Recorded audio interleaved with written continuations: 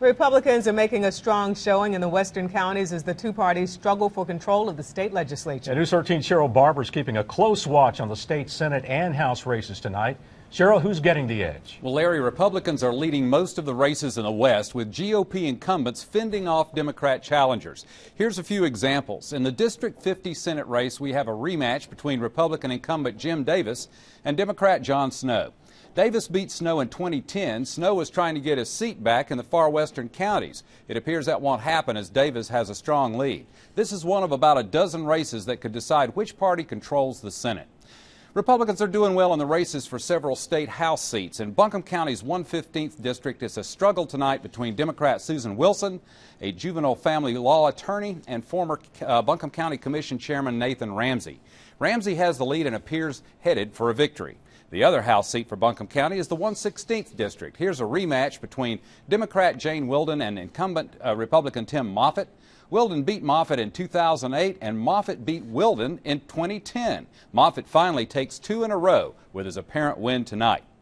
Over in the 119th district, a matchup between Democrat Joe Sam Queen, a three-term former senator, and Republican Mike Clampett, a retired fire captain. Queen appears to be headed for victory, one of the few Democrats surviving tonight in the mountains. Now, if you didn't see your candidate or race in this update, keep your eye on the ticker at the bottom of the screen or go to our website to watch the returns roll in. Darcel? Thanks, Cheryl. And voters have overwhelmingly gone against the likely transfer of the Asheville water system from city ownership to the Metropolitan Sewerage District. Yeah, Representative Tim Moffitt sponsored a bill for the transfer over the protest of local leaders. City Council put this non-binding referendum on the ballot to let residents have a say on the issue. Now, Republicans are watching the results of state and local races closely. And as Cheryl mentioned a few moments ago, they're doing especially well in North Carolina House and Senate races tonight. And News 13's Mario Boone is live for us at the Asheville Republican Watch Party at Magnolia's in downtown Asheville. Mario. Hey, this is the GOP Watch Party, and as you can see, the folks have kind of trickled out back here. Actually, it's empty, but just on my right over there, quite a few people. We can't show you that right now, but what I can show you is a winner tonight. Step on in here. We have a representative-elect, Mr. Ramsey. You were on the county commission here in Buncombe County. You took a break from politics. Now you're back in it. What brought you back, and how do you feel tonight?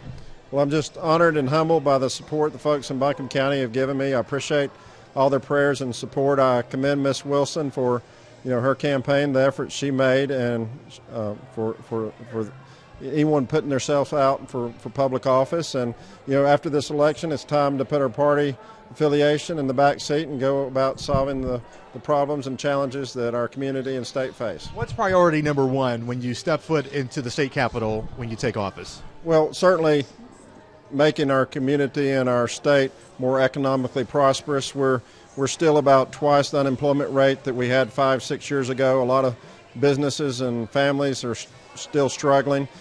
So I think at the top of the legislative agenda is going to be fundamentally reforming our tax structure that folks on both the left and the right agree we need to do to help make us more competitive, so we can turning out the workforce skills that we need from our community colleges, K-12 and university systems, and then coming up with a sustainable model to fund our transportation projects like I-26 connector to move forward on those. We saw a big applause erupt here when the announcement came down that Mr. McCrory had won the governor's mansion. What do you think about that?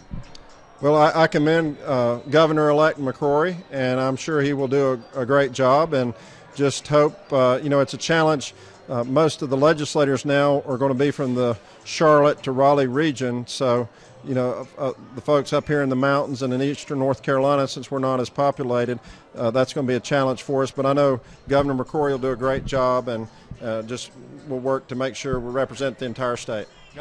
Representative-elect, Mr. Ramsey, thank you so much for your time. Congratulations. All right, let's send it back to you guys in the studio.